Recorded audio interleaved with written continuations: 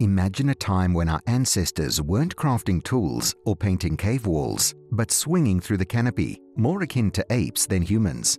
It might seem like a lifetime ago, but this was just 7 million years back. Back then, the line between humans and apes was so blurred that it was nearly indistinguishable. Fast forward millions of years to today, and the tables have turned. Humans reign supreme, while our closest primate relatives, the great apes, seem almost primitive in comparison. From bigger brains to bipedalism, countless theories have been proposed to explain this dramatic divergence. But one theory stands out: a genetic enigma buried deep within our DNA, chromosome 2. This mysterious chromosome, unique to humans, holds the key to understanding our remarkable evolutionary journey. But what is chromosome 2? Why do we have it and apes don't? And most importantly, why does it matter today? As anyone who has gone to a biology class before will tell you, two things remain constant. The mitochondria are the powerhouse of the cell, and the cell is the building block of life. Taking things to a more advanced level, we begin to see just how intricate the cell really is and how much it shapes who we are. Besides being the building block of tissues and the smallest living unit of an organism, the cell has another nifty trick up its sleeve. Located in the nucleus of a cell in eukaryotic organisms, which are animals, plants, and fungi, the chromosome is an extremely important building block of who we are. Deciding what we all look like regardless of the animal, species, or type of living organism, the chromosome is a long thread-like structure made of DNA and proteins that carry genetic information. Found in every living organism, they carry the genetic information necessary for growth, development, and reproduction. Essentially, you get everything from skin color to height to even some diseases like diabetes, sickle cell, and cancer, all from the information contained in your chromosomes. This is your genetic makeup, your fundamental biology, and what makes you, you. Before we go on, it's important to differentiate between chromosomes and DNA. Although used interchangeably sometimes, the two actually have a difference. While chromosomes carry the genetic information of an organism, DNA is the molecule that contains the genetic instructions essential for development. Think of a chromosome as a long, organized structure composed of DNA and proteins. Each chromosome contains a single continuous DNA molecule that carries many genes. In other words, DNA is the substance within chromosomes, and chromosomes are the organized form in which DNA is packaged. Now, something about the human DNA is the similarities it bears to other animals. For example, we share approximately 85% of our DNA with mice, 60% with fruit flies, about 80% with cows, and about 90% with cats and dogs. However, among all animals, the ones we are closest to are chimpanzees, with whom we share about 98 to 99% of our DNA, making them our closest living relatives.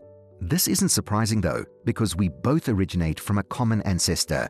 Although unknown, it is believed we split from the ape line of evolution after this common ancestor, around 6 to 7 million years ago.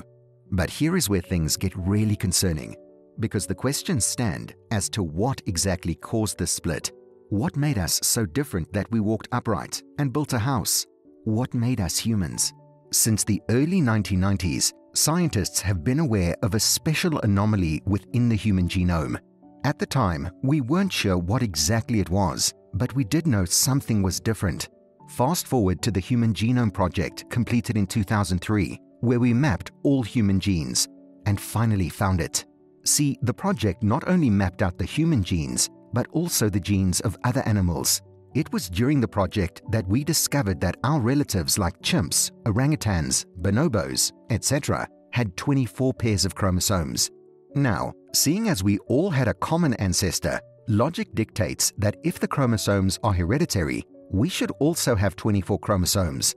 But surprisingly, to the shock of the world, humans had only 23 pairs of chromosomes. But how did we even get to know this? The simple answer is we counted our chromosomes through a process called karyotyping. Karyotyping is basically a laboratory technique used to examine the number, size, and structure of chromosomes in a cell. But how does it work? Well, the process begins with collecting a sample of cells, often from blood, and culturing them to promote cell division. Cell division is basically how the cell multiplies and is the only time we can actually count the chromosomes. This is because it is the only time when chromosomes are fully condensed and distinct enough to be counted accurately. See, during cell division, particularly in the metaphase stage of mitosis, cell division results in two daughter cells, each with the same number of chromosomes as the original cell. The chromosomes are tightly coiled and visible under a microscope. It is during this phase that the chromosomes line up at the cell's center, making them more accessible and distinguishable for counting. Outside of cell division, chromosomes are less organized and spread out as chromatin, which makes them difficult to count and analyze. Therefore, by examining cells during mitosis, scientists can successfully count and study chromosomes to detect abnormalities and understand genetic information. To view chromosomes clearly, the cells are treated with a chemical to stop the division during metaphase. After harvesting and breaking open the cells, the chromosomes are stained with specific dyes that create distinctive banding patterns. These stained chromosomes are spread on a microscope slide and analyzed under a microscope. It is then that the chromosomes are arranged into a karyotype, which is a standardized format that organizes them into pairs based on size, shape, and banding. This arrangement allows for easy identification of any abnormalities, such as extra or missing chromosomes, and structural changes. By examining the karyotype, scientists can diagnose genetic conditions and study chromosomal abnormalities, and in the case of the Human Genome Project, discover how we lost a chromosome. But what happened to our 24th chromosome? Here's the thing. The chromosome of any species is so important that if a single one were to be lost in an individual, that individual runs a high chance of mortality and most likely wouldn't make it past infancy. So what makes us the exception? The simple answer is, we aren't. We didn't lose a chromosome, but something amazing did happen. In 2005, a study was published that showed the human chromosome and its correspondence in chimps. As you would expect, our chromosome 1 aligned with the chimpanzee's chromosome 2. This means they had similar size, shape, and banding. However, our chromosome 2 was where things got wonky. See, there was no corresponding chromosome 2 in the chimps. To make this more confusing, our chromosome 3 was there too, our 4 was there 3, and so on. This pattern once again fell apart when we began looking at chromosomes 13 and 14 of apes. This time, however, it was we who had no corresponding chromosome. However, our chromosome 13 was their chromosome 14, and so on. So what was going on? Where was their chromosome 2? And why do we not have a corresponding chromosome for their 13 and 14? This was the question the scientists asked. And to find the answer, they looked at our weirdest chromosome, chromosome 2. It was here they found something groundbreaking. Normally, the chromosome has these two markers, named the telomere and the centromere. The telomeres and centromeres are essential components of chromosomes, each playing a unique role in maintaining chromosome stability and function. The telomeres are repetitive DNA sequences located at the ends of chromosomes.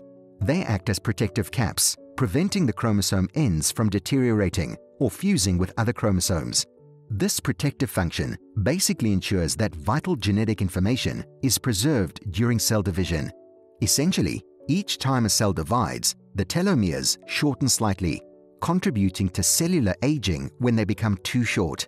Centromeres, on the other hand, are specialized regions located at the center of chromosomes, where the two sister chromatids are joined. They play a critical role during cell division by ensuring that chromosomes are accurately segregated into daughter cells. The centromere also serves as the attachment point for the kinetochore, a protein structure that links the chromosomes to the spindle fibers, which pulls the chromosomes apart.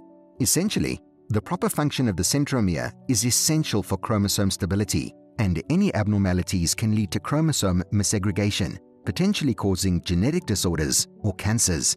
Now, this was what made chromosome 2 unique, because upon examination, scientists found that they had telomeres in the middle, where they shouldn't be. But that wasn't all, because it had one centromere in the middle. But there was another anomaly, as further along the section there was an extremely similar DNA code to what you would expect from another centromere. Essentially, there was some DNA code that was pretty much what a telomere code would be, between two centromeres.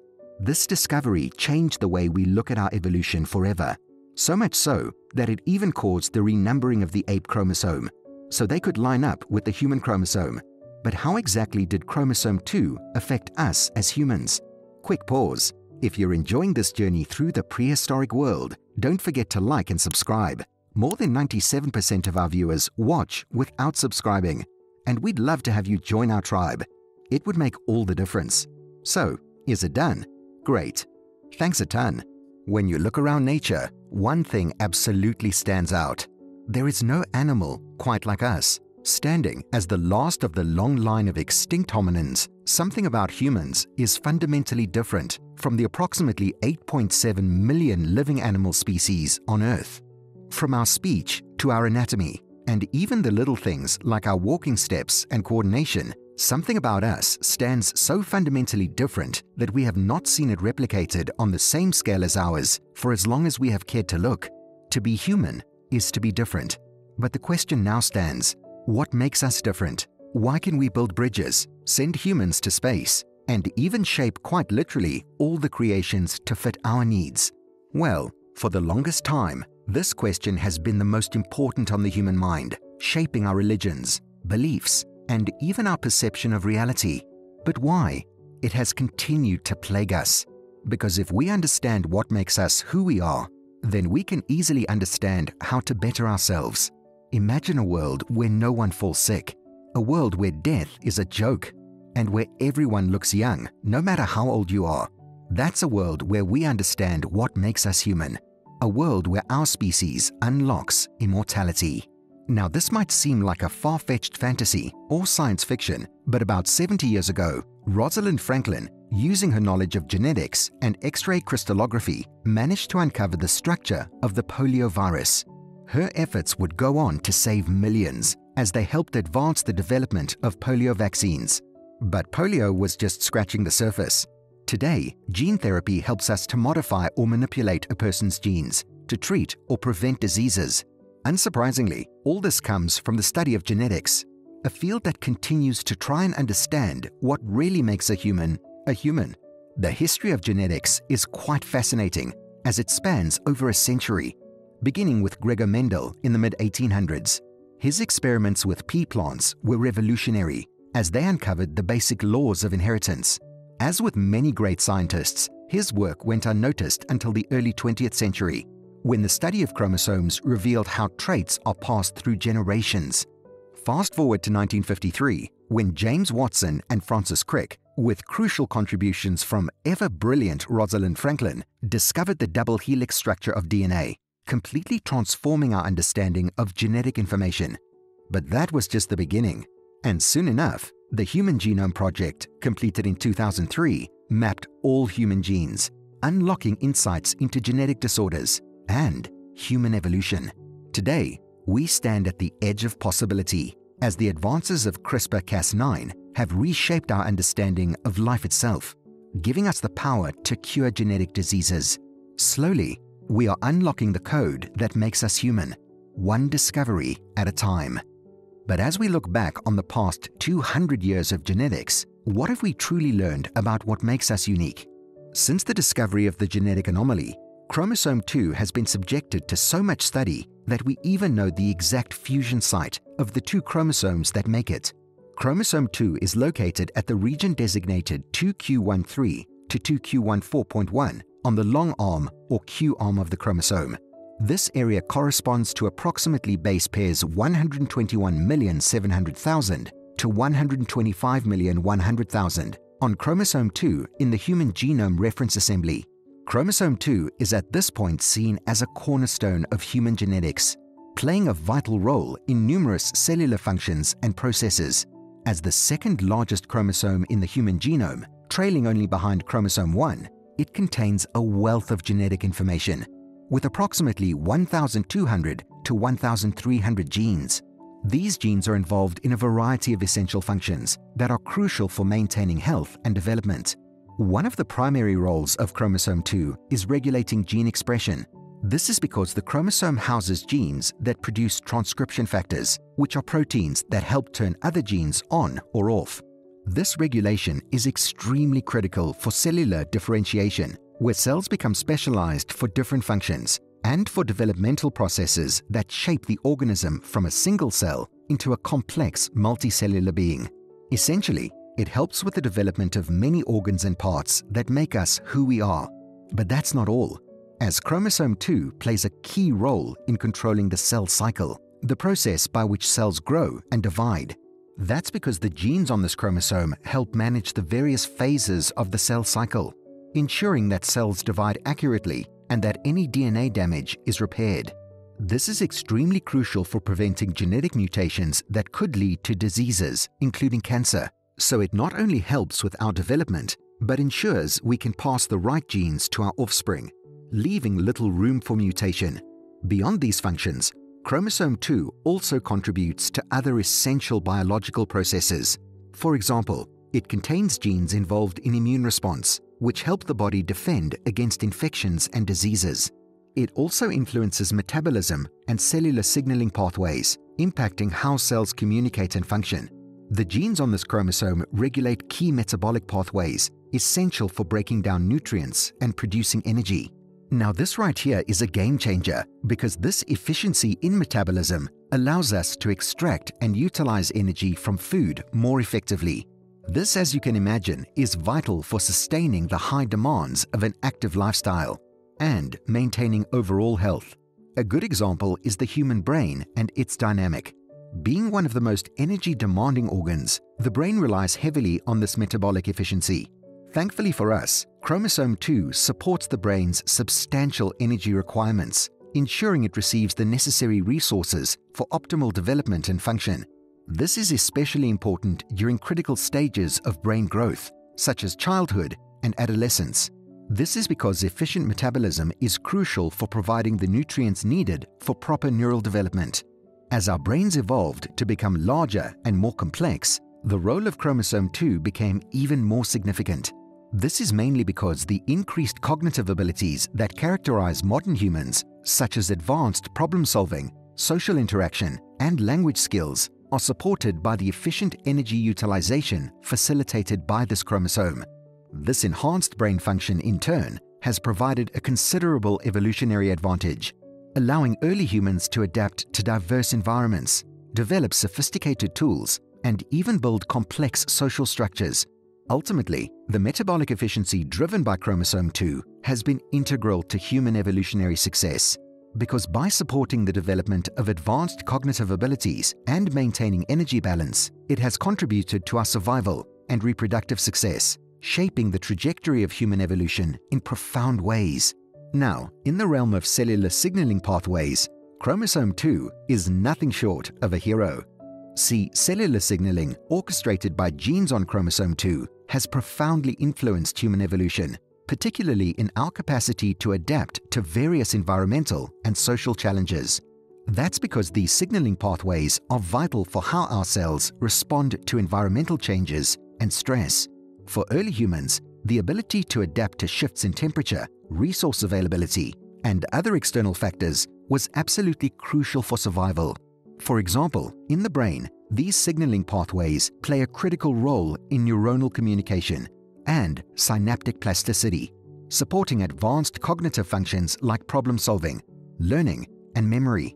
This in particular has allowed humans to develop complex thought processes and social behaviors essential for survival and thriving in diverse environments. Moreover, effective cellular signaling is fundamental to our immune system's adaptability. This is because it enables the body to recognize and respond to a wide range of pathogens, providing a significant evolutionary advantage by enhancing disease resistance and survival. But that's not all, as the flexibility provided by cellular signaling extends to cellular differentiation and developmental adaptations. This flexibility supports the development of various tissues and organs, allowing humans to perform a wide array of functions and adjust to different life stages or physiological changes. Overall, the role of cellular signaling in regulating these processes has been crucial for human evolution. It has enabled us to adapt, survive, and reproduce in diverse environments, shaping our evolutionary trajectory and contributing to our complex and dynamic nature. But somehow, That's not all the chromosome has provided, as it houses one of our most important genes ever. You might not know it, but we owe our humanity to a set of genes that play crucial roles in regulating the development of organisms. These genes essentially encode transcription factors, which are proteins that bind to DNA and control the expression of other genes. These genes are characterized by a specific DNA sequence known as the homeobox, which encodes a conserved domain called the homeodomain. This domain allows the proteins to bind to specific DNA sequences and regulate gene expression during embryonic development and tissue differentiation. Basically, they guide the organism during its formative years in the womb and also guide how the organism's tissues grow. The tissue responsibility might seem lesser on the surface, but you must consider the fact that an organ is simply a collection of tissues, and a system is a collection of organs. For example, the heart is made up of muscle tissue, connective tissue, and endothelial cells, all coordinated by homeobox genes to form a functional organ. Similarly, the brain, skin, and other organs are products of intricate tissue development guided by these genes. So essentially, these sets of genes control everything from your skin to your entire nervous system. They guide the formation of tissues, the assembly of organs, and even the integration of these organs into functional systems. Now here's the truly fun part. Chromosome 2 contains a substantial number of homeobox genes. In fact, these genes are scattered throughout the chromosome and are involved in essential developmental processes. The importance of these genes cannot be overemphasized. For example, they control the spatial and temporal expression of developmental genes, ensuring that cells differentiate into the correct types and are placed in the right locations. A good example would be to say they play a role in limb development, organogenesis, and the formation of the central nervous system. As humans, the evolution and diversification of these genes have allowed for the complex body structures and functions that we enjoy today.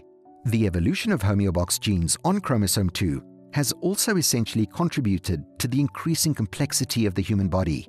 See, over millions of years, changes and duplications in these genes have allowed for the development of more intricate anatomical structures and physiological systems. For instance, the expansion and diversification of homeobox gene families have been linked to the evolution of unique traits in humans compared to other primates and mammals, like the evolution of the neocortex in the human brain. As you might have noticed by now, the homeobox genes on the chromosome 2 are particularly important for brain development. This is because they influence the growth and differentiation of neural progenitor cells, which give rise to various types of neurons and glial cells. This regulation is extremely crucial for the development of the complex and highly functional human brain. Essentially, changes in these genes may have played a role in the expansion of brain regions associated with higher cognitive functions, such as reasoning, language, and social interaction. In fact, on a general scale, the role of homeobox genes in evolutionary development is evident in the morphological changes observed across species. In humans, the fine-tuning of these genes has allowed for adaptations that support bipedalism, advanced tool use, and even sophisticated communication, everything that makes us human. In essence, the evolution of chromosome 2 and its associated homeobox genes has enabled humans to develop unique physical and cognitive traits, distinguishing us from other species. But it's not all good news, because beyond development, homeobox genes on chromosome 2 are also involved in regulating processes that can impact health and disease. As such, mutations or dysregulation of these genes can lead to developmental disorders and congenital anomalies, something we will touch on later on in this video. But until then, the new question is, when did all chromosome 2 fuse and set all this into motion? Although not widely accepted, it is believed that the fusion of chromosome 2 occurred approximately 2 to 3 million years ago. This chromosomal rearrangement would have marked a crucial divergence that set the human lineage apart from that of other great apes. This fusion likely happened in an early hominin species, a direct ancestor of modern humans. Although the exact species that underwent this fusion is not known, it is believed to have occurred in a common ancestor that predates the emergence of the genus Homo. This ancestor would have shared many genetic traits with other great apes like chimpanzees, gorillas, and orangutans. But the fusion event set the human lineage on a distinct evolutionary course. Although not generally accepted, genetic evidence is the most direct support for this timeline. By comparing the human genome to that of our closest relatives, such as chimpanzees and gorillas, scientists have observed that these apes have two separate chromosomes corresponding to human chromosome 2.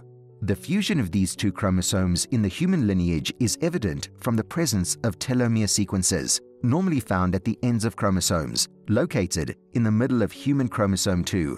This internal telomere structure is a remnant of the fusion event, providing a clear genetic marker of when and how the chromosomes joined. Besides this, fossil evidence also supports this timeline, as the fossil record shows a gradual progression of hominid species with increasing brain size and complexity, which correlates with the timing of the chromosome fusion. Essentially, the evolution of early hominins with more advanced cognitive abilities and larger brain capacities aligns with the period during which chromosome 2 likely fused.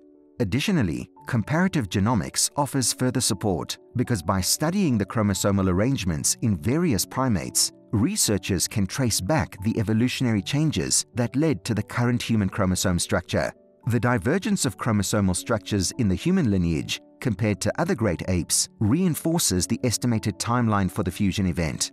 Together, these lines of evidence create a coherent picture of the chromosomal evolution that occurred around 2 to 3 million years ago. However, the impact of this fusion extends beyond human evolution. For other early hominins, the fusion of chromosome 2 may have conferred several benefits. It could have led to increased genetic stability and reduced the likelihood of chromosomal abnormalities, providing a survival advantage. Or the fusion might have facilitated more efficient genetic regulation and gene expression, supporting the development of complex traits and cognitive functions. The possibilities are truly endless. Sadly, for all the good this chromosome has done, it has its flaws, and they are very deadly. Although chromosome 2 plays a crucial role in various biological processes due to its extensive array of genes, it comes with a huge danger, as abnormalities or disruptions involving this chromosome can increase the likelihood of several genetic diseases and conditions.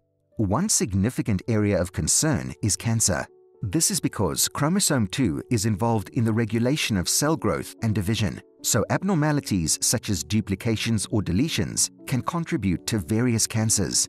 For instance, alterations on this chromosome have been linked to leukemia, lymphoma, and several types of solid tumors, making it a huge contributor to tumorigenesis. In addition to cancer, chromosome 2 is associated with several genetic syndromes. For example, Prader-Willi syndrome, characterized by growth and appetite regulation issues, can arise from deletions or disruptions on this chromosome.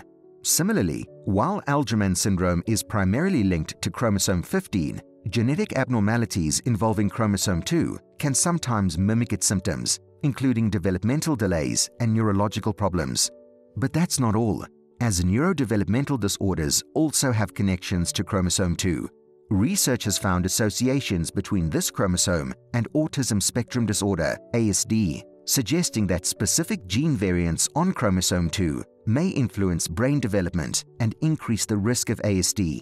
Additionally, some studies indicate a role for chromosome 2 in schizophrenia, with certain genetic variations potentially affecting brain function and contributing to the disorders. But it somehow gets worse, because metabolic disorders are another area where chromosome 2's impact is observed.